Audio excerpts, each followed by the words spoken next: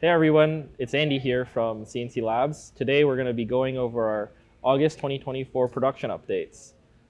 Starting off, we have now shipped the first 50 or so AltMills back in July, and we're getting ready to ship the next 50 machines at the start of August.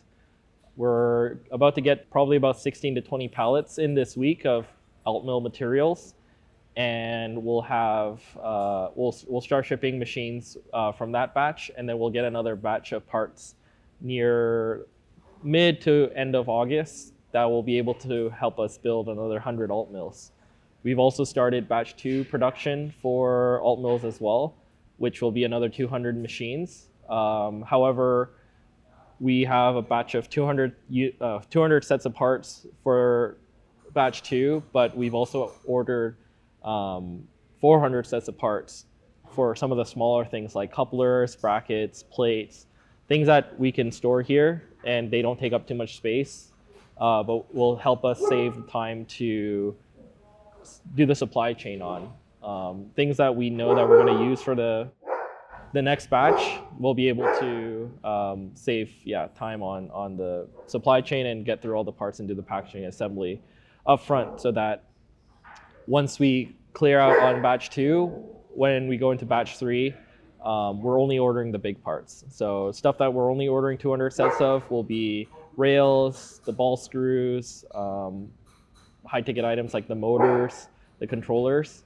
So yeah, we'll probably have a very full back warehouse over the next couple of weeks, but we're working hard to get the machines out. There's a couple things that we learned from starting the shipping for the first 50 machines.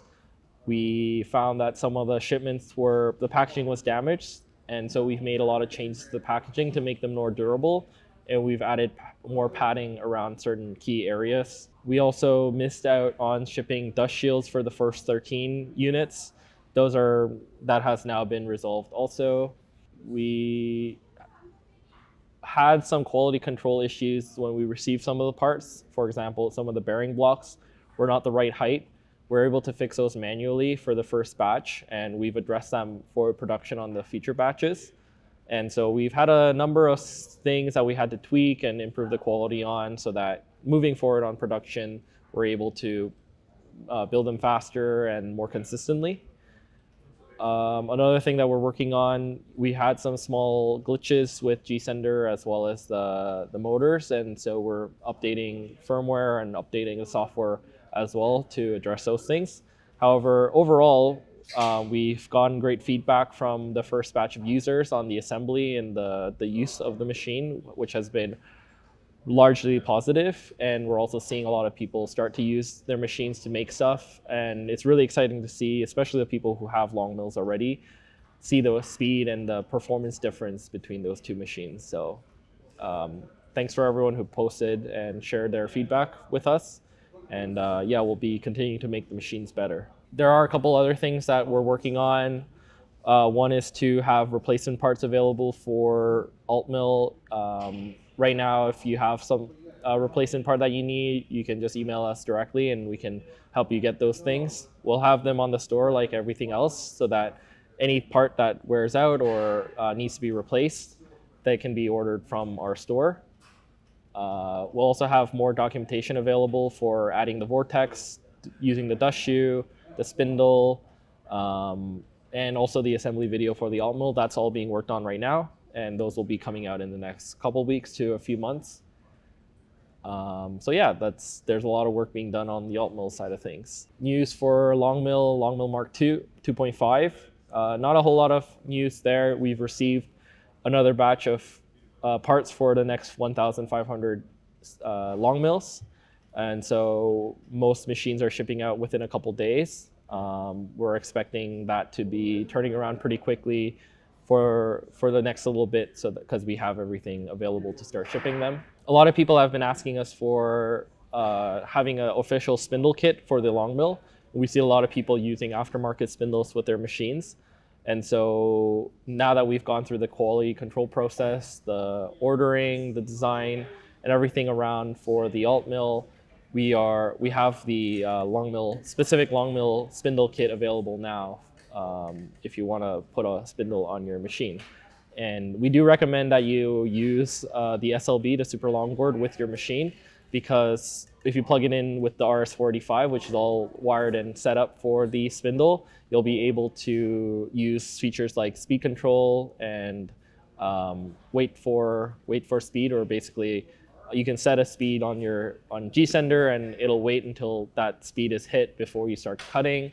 There's going to be like stall detection, so if the spindle stops for some reason, the machine will stop as well.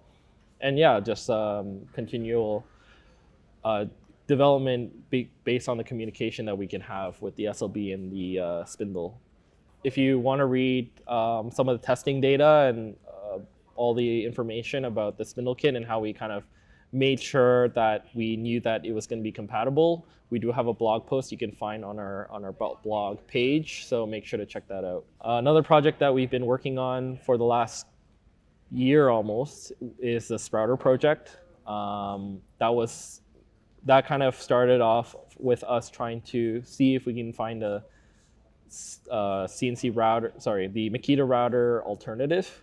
As you might know, there's like clones and stuff available from a number of different companies that basically plug and play where your Makita would go. However, based on our testing and kind of the rabbit hole we went down, we found some brushless DC motors that had a really high performance. So in terms of that, last month we shared some data on our testing, which showed us that it was really promising.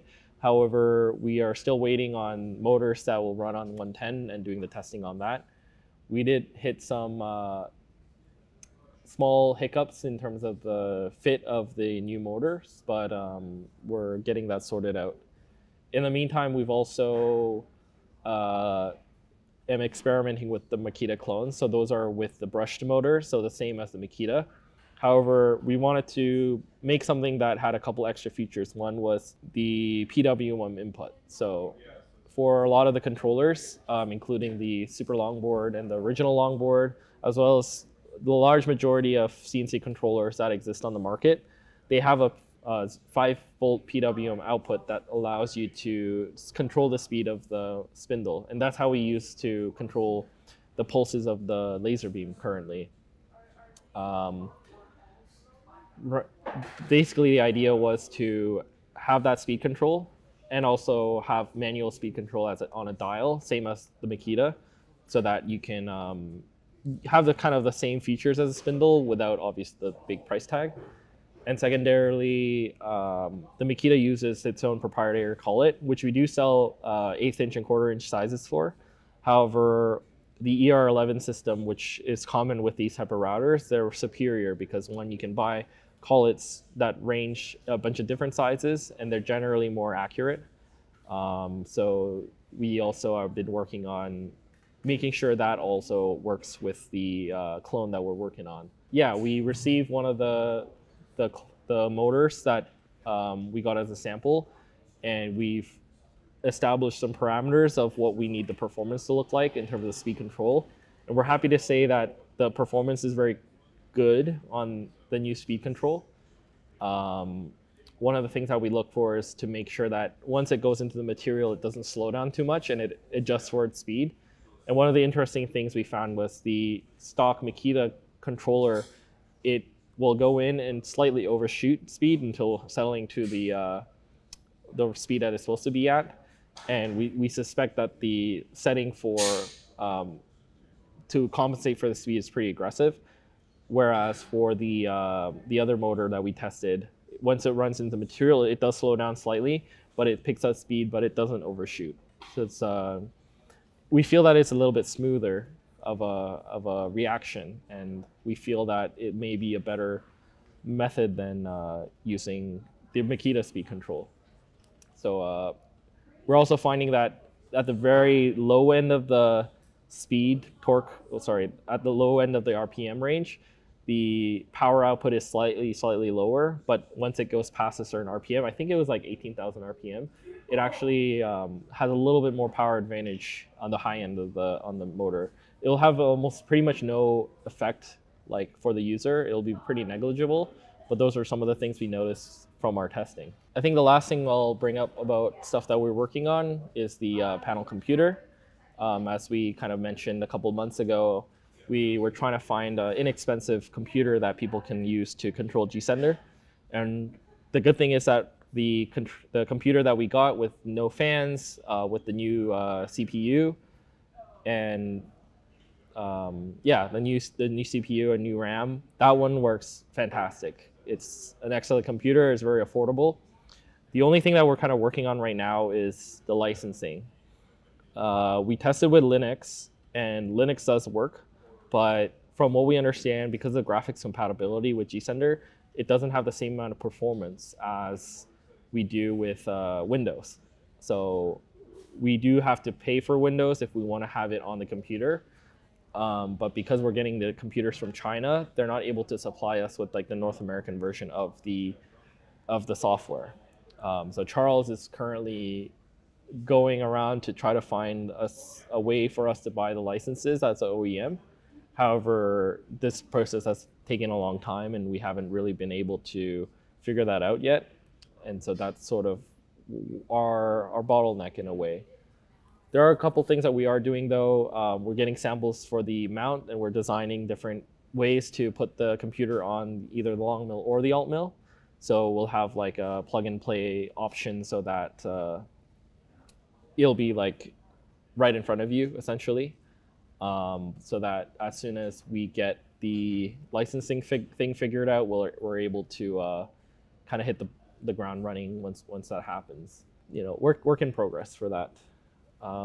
Yeah, otherwise, there's been a lot of stuff kind of behind the scenes happening at the shop.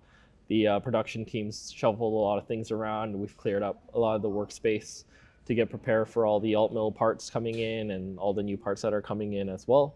Another piece of news to look out for, we are going to be at the UGM for the Vectric meetup in Texas in October. So if you guys are going to be there, we'll see you there. We'll be bringing down an AltMill and Vortex and some cool prizes and a bunch of other stuff. Scott will also be doing demos and doing a class there as well, so make sure if you check it out. We'll put more details on the blog and stuff, and that's pretty exciting for us. And I think we have another show in Hamilton in November too, right? Yeah, so as the year starts to end, we're starting to go to the events again, so make sure to keep an eye out on that. And if you want to meet up with us, make sure to check out our blog for more information. Otherwise, I think that pretty much wraps things up. Not a whole lot for this month in terms of new development, just things that are work in progress. But yeah, as the year picks up, we'll have more news to share. Otherwise, make sure to check out the blog. And thanks for watching. Until next time.